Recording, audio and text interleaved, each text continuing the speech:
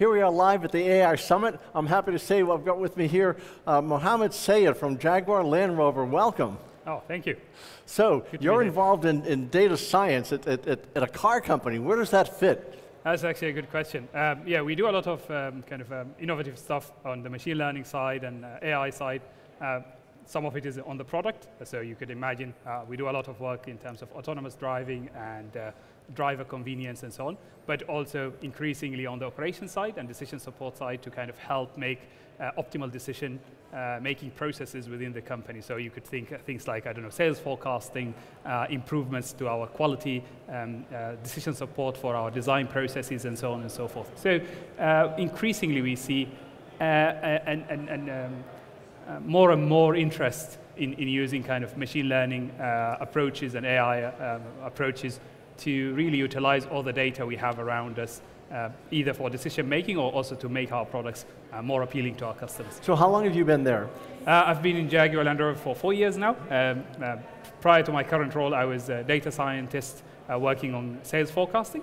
But now I'm working more on the kind of customer-facing unit, really focusing on the kind of quality aspect of our products. So where are the issues for autonomous driving? We've got AI obviously happening a lot behind the scenes, so cars basically can know where to go. What's the status of that in your view? Yeah, so this has been sort of progressing over the past, I don't know, 10 years or so, or even a little bit more than that. But at the moment we have very mature technology for autonomous driving across kind of various providers and various companies, of course Google and Uber and so on and so forth. But there is a lot of kind of regulatory aspect that we still need to go through in terms of building the confidence and the trust in the models and making sure we understand the implications of having kind of fully autonomous driving experience. But we have products on the road that are being used, I don't know, have been running for thousands and thousands of miles with very minimal sort of impact. But it's still an area of progress. There is a lot of things to explore and finalize before it's a kind of a final ready product for end customers. However, having said that, we also have a lot of kind of aspects of the autonomous driving experience that is currently available in almost all kind of new cars. So cruise control, for example, adaptive cruise control. I mean, when I drive on kind of long trips and so on, I generally tend to use adaptive cruise control. It's fairly intelligent, so kind of the image processing is very accurate, it's very good.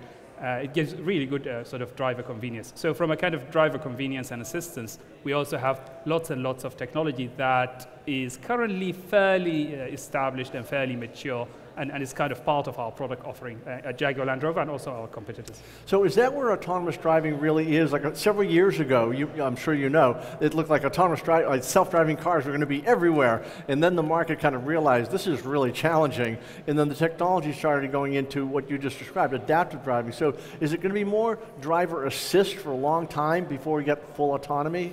Yeah, certainly this is the case now. We have driver assistance is kind of the focus of the product offerings that we have in the marketplace. But at the same time, in parallel to that, there is a number of established players who are pushing the technology for fully autonomous driving experience. I'm not an expert in this space, but I would imagine in the next 10 years or so, I wouldn't be surprised if this became part of the kind of the everyday life. There are certain challenges in terms of the kind of regulatory aspects, the legal aspects, the whole kind of safety and trust around those sorts of experience. But I think we are making huge steps in that direction. In that and data science in general and machine learning, is regulation behind or ahead in terms of the technology? I think to a large extent, we are doing regulations are kind of doing a catch-up game. Of course, this is an open space at the moment, very hot. There is lots of investment, lots of new ideas that people are trying out and testing out. And those bring in challenges in terms of regulation. Where do they fit? Do we have the right regulatory framework? Do we need to sort of revisit our existing regulatory frameworks? Do we need to adapt them? Do we need to come up with new legislations and so on? And I think to some extent there is a catch-up game happening at the moment. Yeah. So you're presenting tomorrow. Tell me what you're going to be presenting. So I'm presenting about some of the work we're doing in our quality analytics space. So we're interested in making our products more and more reliable. So in my team, we do a lot of work kind of exploring different data sets that we get from our vehicles, from our retailers, from social media, and from so on. So tomorrow I'm going to talk about how we use small data sets at early stages of an issue emerging in the field, how we use small data sets to kind of predict what the likelihood of having a bigger issue in the future is, so that we can really respond as early as possible. So it's kind of, we tend to call it kind of early warning systems based on our customer feedback. So really listening to our customers as early as possible so that we are able to respond in a timely fashion, to make changes if necessary in our products, in our manufacturing processes, to enable us to stop producing any faults or any bugs in our products. So this is kind of the space that we are working on, I am working on certainly, and tomorrow I'll be talking about certain challenges that these sorts of problems bring, generally speaking around kind of data availability, limited data. How do you make decisions under constraints of limited data? How do you reason with uncertainty? How do you express uncertainty? And how you deal with all of that in a kind of a decision-making framework. Is privacy an issue here? Certainly, whenever we deal with customer data, we have to abide by GDPR regulations. A lot of the data that we deal with are kind of vehicle related, so potentially the privacy is not a major concern. Yeah, the cars don't care.